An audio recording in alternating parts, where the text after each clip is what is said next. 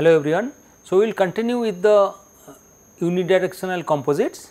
So, this we have discussed in last class that unidirectional composite were prepared from fibers as a matrix through drape spinning technique, powder coating technique and film stacking technique, and these are tested for their 3-point bending testing and short beam testing. Okay.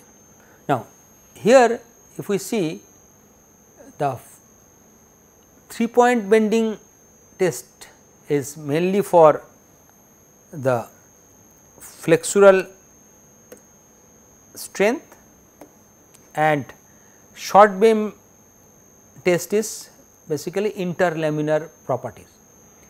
So, from this diagram if we see the UDCP has got highest flexural strength as well as the short beam test, that highest flexural strength we get from the powder coating, whereas the film stacking technique it results very poor flexural characteristics. So, we can see here that average flexural strength here it is 232. On the other hand, for film stacking it is very low. Okay. The peak load for UDCP was the highest among the 3, as I have seen, I have discussed. It is nearly 3 times higher than the UDCF. So, it is nearly 3 times higher. Okay. Also, the modulus of UDCP is observed to be highest. It was hypothesized that the better impregnation of PP powder in UDCP was responsible for higher flexural strength, because the powder is already present inside the structure. So, that is why it is very high. The peak load is highest among the 3 composite, it is 4 times highest.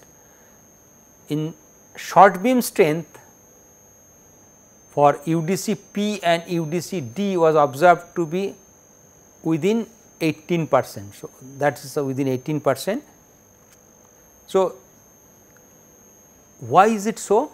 The thorough impregnation of resin within the structure led to higher load resistance, and interlaminar delamination process, that is that interlaminar delamination is restricted here.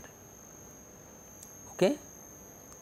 So, that is why it gives a higher short beam strength. So, due to the proper impregnation, although the powder coating has got very good impregnation, still the drape spun yarn also shows, hybrid yarn shows the better performance as compared to the film stacking technique. So, here we can see here that this is the drape spun yarn here.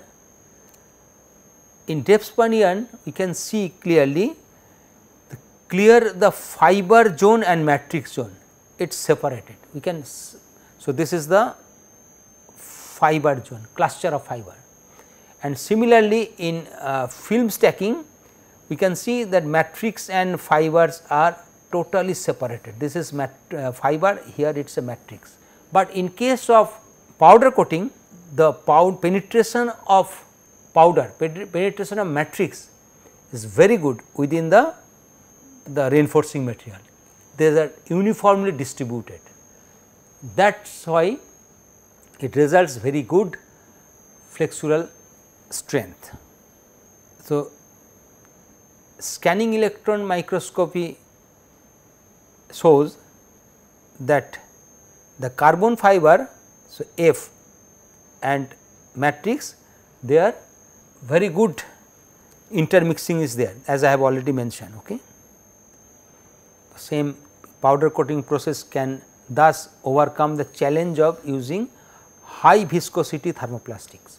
So, that is why the problem of thermoplastics are, the problem's main problem is that due to the high viscosity, its penetration within the reinforcing material is poor. It needs very high pressure and it also results a void content.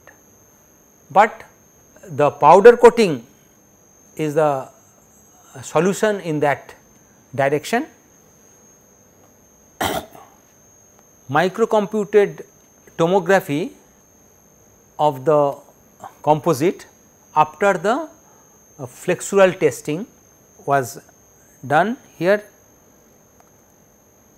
In this diagram, the matrix was represented by green color. This green color is matrix and black color is the carbon reinforcing material. In UDCD, which is made from a Dreyfian Hybridian, we can see here this is the top side during the bending study, 3-point bending. This is the top side. So, in 3-point bending, this is the composite base and here it is a bending. So, this is the top side is shown here and this is the bottom side, this is the bottom. So, in top side what we have observed, there is a significant fiber breakages are there in the compression side also, and bottom layer undergoes the tension here. Okay. The not that much breakage took place here, that means there is no proper bonding is there due to relatively higher void content. So, this at the top side, at the compression side, the breakage is due to the pressure, that damage of fiber, but at the extension side there is not significant breakage was observed. On the other hand, if we see the powder coated composite, the breakage was there both in top and bottom side. That means, the load is being shared by the reinforcing material at the back side also. That is why it gives very high flexural rigidity. If we see the film stacked composite, absolutely there is no breakage of carbon fiber, the reinforcing fiber. What does it mean? There is a clear sliding between the carbon filament and the matrix. So, that is why the proper load bearing is not there. So, this has been explained here, I have already explained. So, this indicates partial transfer of load between carbon toe and PP matrix for UDCD at the other side. Back side there is no transfer of load is there, and UDCP, that is a powder coating, we have already explained that its proper impregnation is there, that is why proper load sharing is there, that is which result very high flexural strength. And here simply its sliding is there, that is why there is no load sharing. or very less layer sparing. Now, you can see schematically here this is the fiber and powder coating is there, that is a proper penetration of the proper penetration of matrix component is there inside the carbon toe. This we have already discussed here.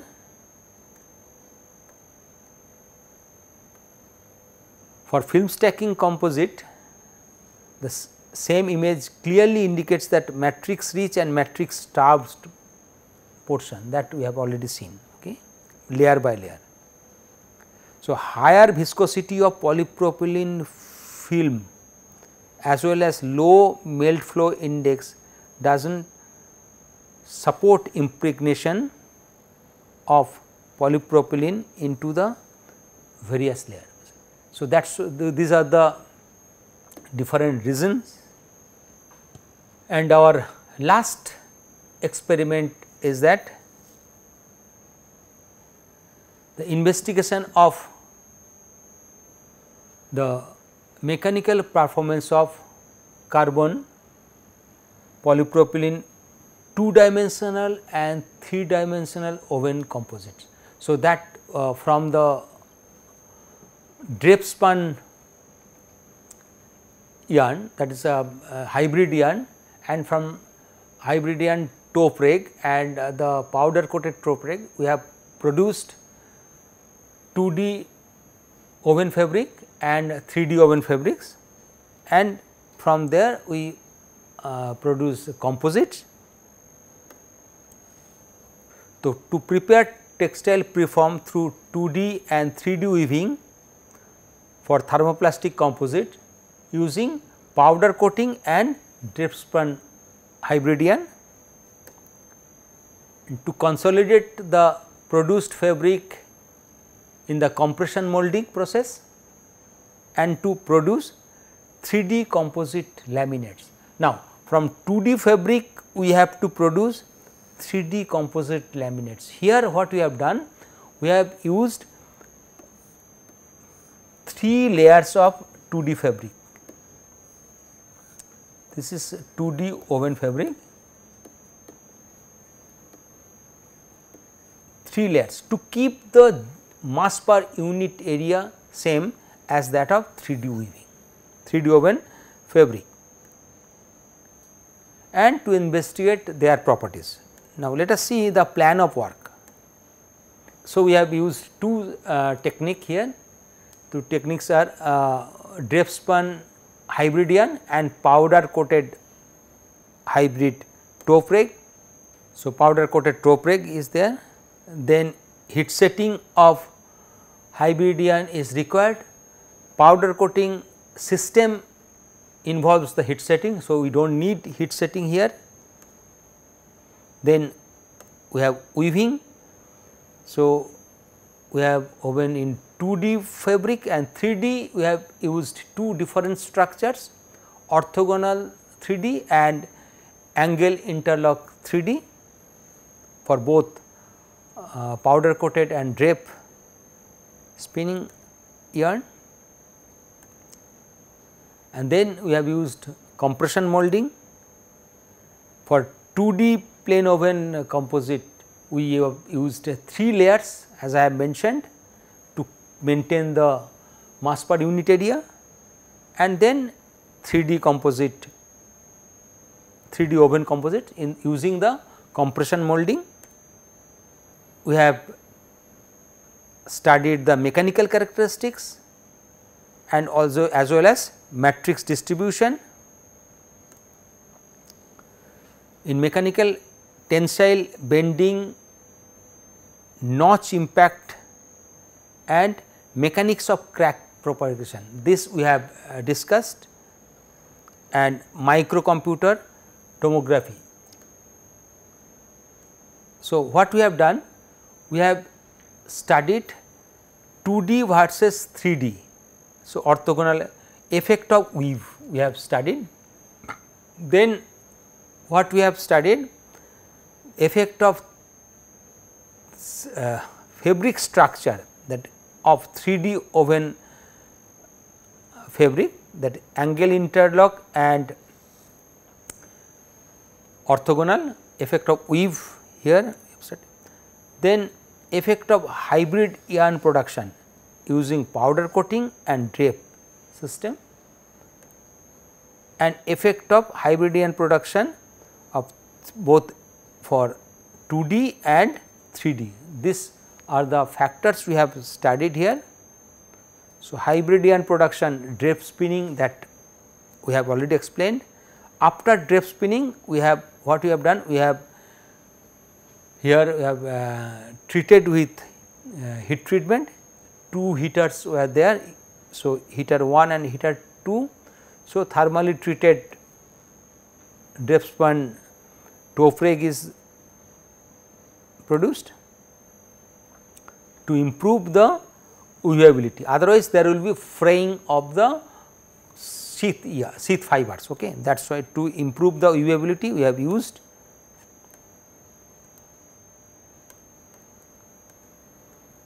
So, these are the various steps or reasons for heat setting. So, for better weaving performance we have to set the heat setting. So, before heat setting the ACM image, and this is after heat setting, partial melting is there. We do not need complete melting. Complete melting will increase the flexural rigidity, that will create problem during weaving. So, partial melting is required to have a better flexibility also, and electrostatic spray coating, that we have already explained. So, this is used for powder coating, and then we have taken these yarns for weaving of 2D weaving and 3D weaving. The 2D weaving woven structure is here. So, it is a plain woven fabric, one up one down, and this structure is that the 3D angle interlock, where the we have weft yarns, these are the weft yarns, and warp yarn. There we have two types of warp yarn. One is the staffer warp yarn, which are almost straight in alignment, and another is the binder warp end. Okay. This structure is it is a 3D interlock structure and 3D orthogonal structure. Here again the yellow color thread are the binder warp thread, and this blue are the stopper warp thread, which are little bit straight. These are the structure, one by one up one down. Okay. Peg planning is there, and peg plan for the orthogonal structure. This is the peg plan. Okay. Detailed peg plan is there. Here in orthogonal structure you can see here the binder yarns, binder warp yarns, there it has got very high crimp. Okay. So, if we apply the stress and the warp direction, the mainly the staffered warp yarns are straight, because as here it is stopper warp yarns are stressed because of the fact that they are almost straight. Similarly, the angle interlock, these are the peg plan. This binder threads are little bit angled. So, here you can see the crimp is relatively lower here, okay, crimp of the binder yarn. So, warping and weaving was done using CCI loom. This is the production of fabric. Here this is the beam for binder warp yarn, beam for staffer warp yarn. There are two types of beams are used here. and the loom is a rapier type loom. Now, if we see here, this is the weaving of the 3D fabric.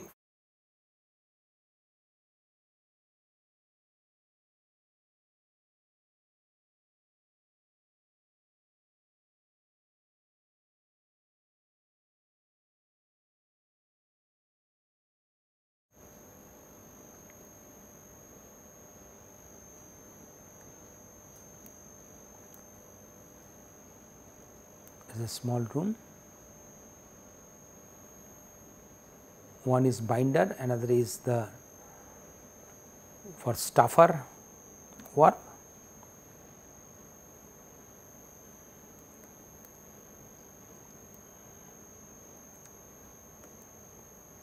Finally, we get the 2D and 3D fabrics. Now, the abbreviations of the composites were, this is 2D WCD, means 2 dimensional, made of 2 dimensional fabric, woven fabric, composite made from drape yarn. Okay. And 2D WCP from the powder coating. Similarly, 3D AC, angle interlock and orthogonal structure. In this way, we have prepared samples of 6 different samples were prepared. Now, 2D fabrics are 3 layer. So, ends per inch, peaks per inch is given, and here the mass per unit area is almost very close to each other. So, they are equivalent. Okay. Fiber volume fractions are almost equal. So, they are almost same, very close, around 50 to 55%. So, it is a fraction, it is not a mechanical characteristics. We have done tensile characteristics here using universal tensile machine, okay, following the ASTM standard test method. Now, if we see here the tensile stress, it is highest in case of 2D woven composite made from the powder coating, and 3D from angle interlock, it is followed by angle interlock, and then 3D orthogonal is the least strength. So, basic reason is that due to the very high crimp, and these are tested in warp direction, very high crimp in the binder threads, they are not carrying the load, but in case of 2D all the warp threads were carrying loads simultaneously. Here the loads were carried only by the stuffer threads, which are relatively less crimped. We can see here both the modulus and the tensile strength are higher in case of 2D composite, 2D woven composite. 3D composites are less. This picture shows that, but if we compare the drape with the powder coating, always powder coating is higher than drape for all the structures. This is mainly due to proper impregnation of powder or a matrix within the reinforcing material. Here it is a tensile modulus, the same trend is observed here. So, the values of the average tensile strength as well as the modulus obtained are represented here. So, this we have already seen here that 2D is higher. So, the strength of the 2D composite was found to be 36% and 45% higher than angle interlock and orthogonal respectively.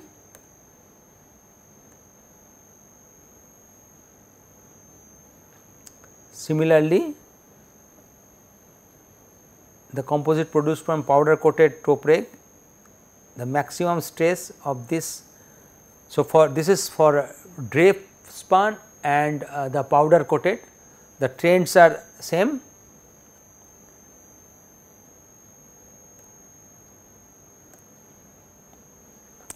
As I have already explained, on loading the 2D composites, all warp threads they share the load, but in case of 3D composites only the stuffer shares the load, as the binder warp had undergone large folding or crimping during weaving. This is the large folding is there.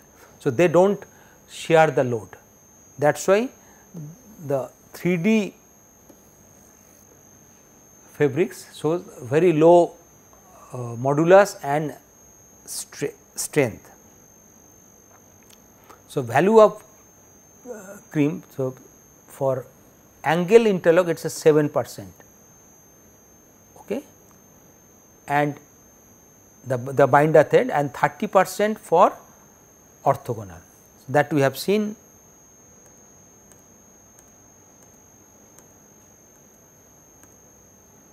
But upon stretching beyond maximum strain of 1%, carbon breaks. So, that is why the in 3D composite the binder threads they do not take part in loading.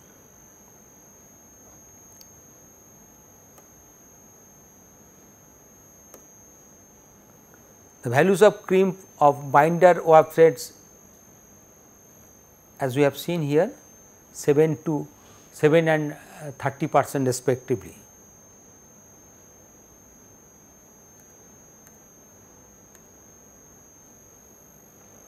So, in addition to the fact that average strength of 3D angle interlock composite was higher than 3D orthogonal, the difference was statistically insignificant. This difference was statistically insignificant, although it is little bit higher. So, the same pattern was observed for drape spun yarn, hybrid yarn, that composite made of drape spun hybrid yarn. So, this is the same pattern was there given, okay.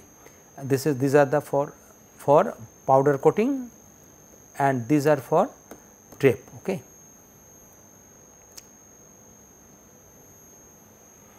Now, let us see the mechanics of crack propagation.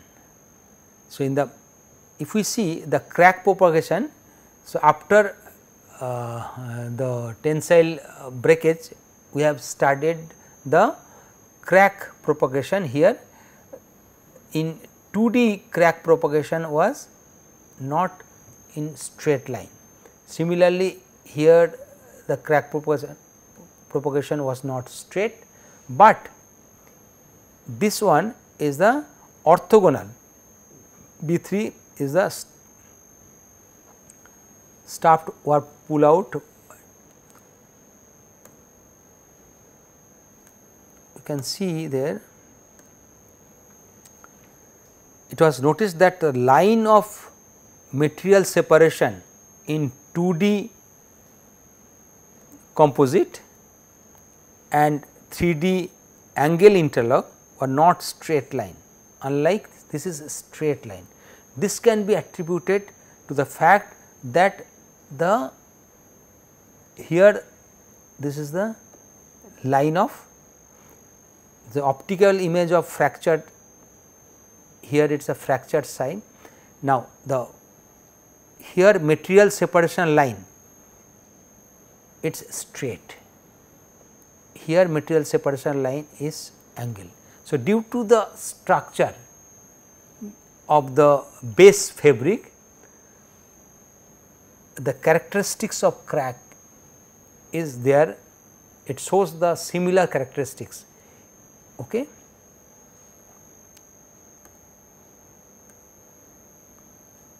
So, what we can observe, the crimp and pattern of consecutive binder weft determines the strength as well as the strain of the composite.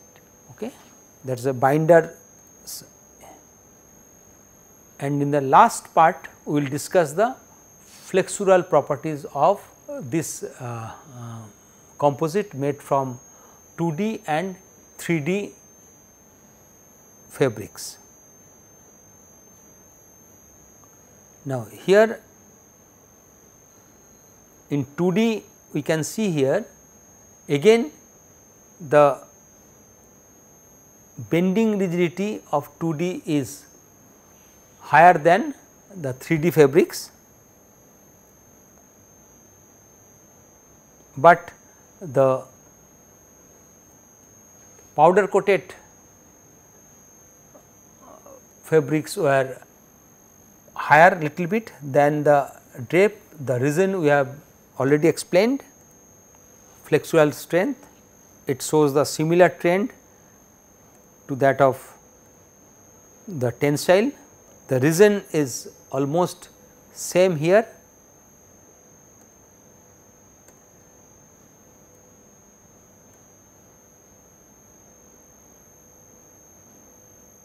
So, overall the 2D composite shows better flexural strength and modulus as compared to 3D fabrics.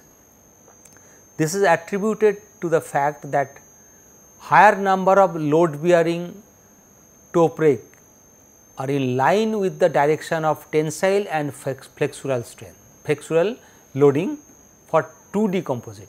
So, that is the basic reason here for having higher flexural and tensile strength of 2D composite. Although 2D composite here we have used 3 layers of fabrics to make it equivalent. But coming to the impact notch impact test, where we have used IIT notch impact testing, here the impact method we have already explained earlier. Now, if we study the tomography, computed tomography, we can see here it is a 2D drape and 2D powder coating. This one is with matrix and fiber, this is with matrix and fiber. Here only the fiber without matrix, and sectioned slice showing the fiber breakage. Here it shows the fiber breakage part. Okay. Toe break. This is for 3D oven angle interlock. Earlier it was 2D, now 3D orthogonal. Here we can see here now 2D and 3D impact strength. Now we can see the impact strength of 3D orthogonal is much higher than the 2D. Although tensile and flexural strength was high in case of 2D oven composite, but in case of 3D orthogonal it is very high, followed by the 2D angle interlock Similar trend is there for powder coated composites. Now, you can see here. So, this is the powder coated 3D orthogonal composite, it is high. So, 3D orthogonal composite absorbs more energy than 2D by approximately 45%, while 3D orthogonal made from drape yarn, it is again approximately 47%. Shows that the image indicates the failure of the specimen as a result of breakage of warp threads in 2D fabric composite, and the breakage of straight stuffer warp threads in 3D angle and orthogonal. Now, here breakage is there only in 3D fabric, only in the stuffer warp thread, but the load is can be carried by the binder also. This is the same image we have seen.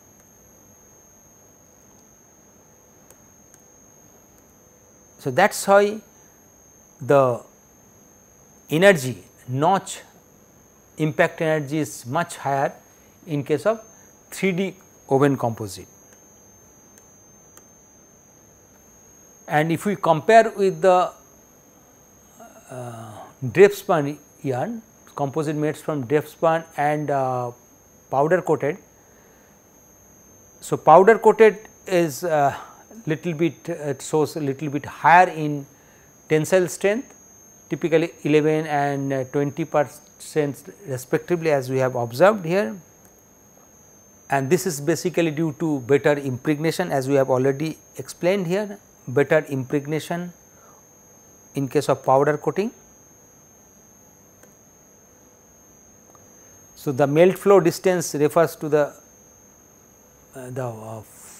distance that matrix has to travel within the reinforcing material, and melt flow distance is required is low in case of powder coated.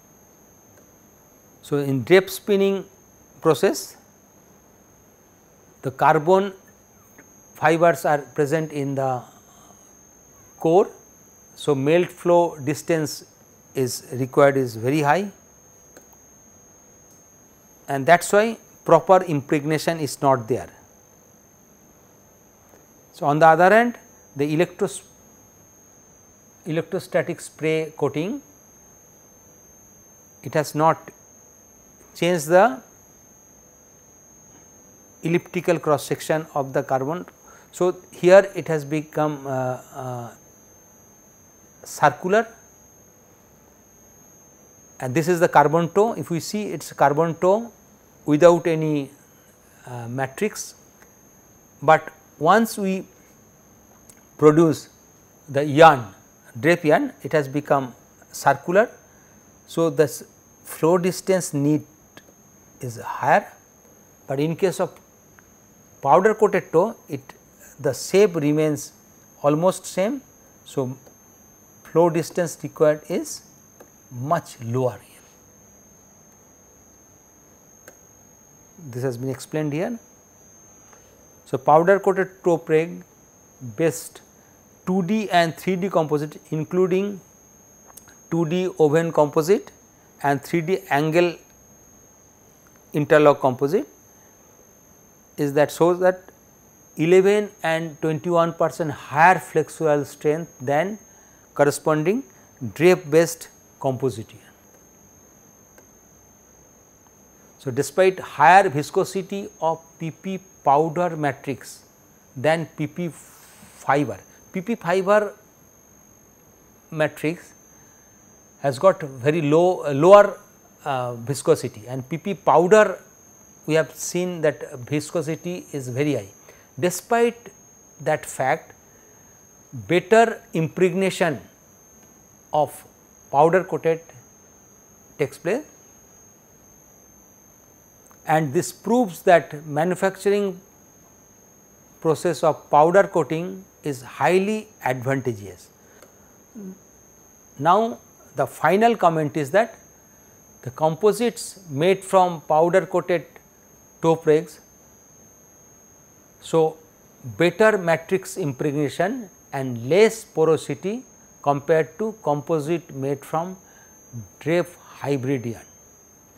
So, hybrid yarn shows little bit higher porosity, void content was there.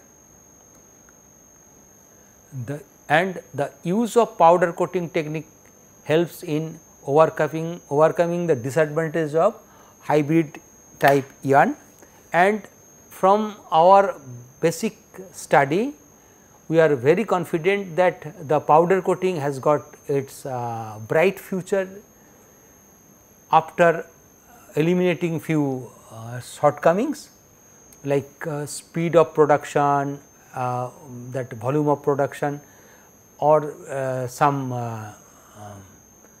factors.